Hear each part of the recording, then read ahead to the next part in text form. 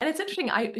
First of all, I mean, I'm gonna ask you back a question because there's a kind of a level of common sense around this of anything foreign that you place into your body should have sort of the three R's of immune response. Those are what should naturally happen anytime something outside of you enters you, right? And your body has that moment of, well, and again, the way we respond is going to be unique to each of us. Very unique expertise that can, you and I were talking before the recording that basically I often have patients who jump into the frying pan of the cancer space only to jump from one into another of oftentimes dealing with implants from either surgical devices to rods and whatnot that can have some reactions in their body, or clips in the breast from areas that they could have reactions in the body, to actual implants, breast implants.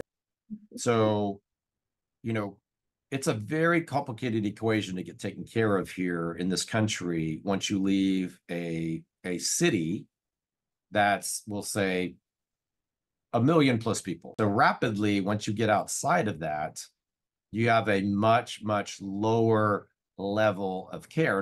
The most dominant form of reconstruction, if you choose to do that in the United States, is going to be an implant-based reconstruction, because that can be carried out at your local hospital. I'm glad that you brought that up because folks, if they're only in their own community and they see that this is how everybody is getting their care, they just assume that is the standard. They don't even know to ask what else could be, or could there be some harm or some side effects of this. And so when they end up meeting somebody like me and I'm questioning that initial approach, it's not that I'm dissing the community that they were in. I'm just saying, hey, you might not have understood that there were other ways to think about this or approach this, or there's certain level of risk potentially involved, and we're all very individual, and no one can know ahead of time how you're going to respond to any one of these things.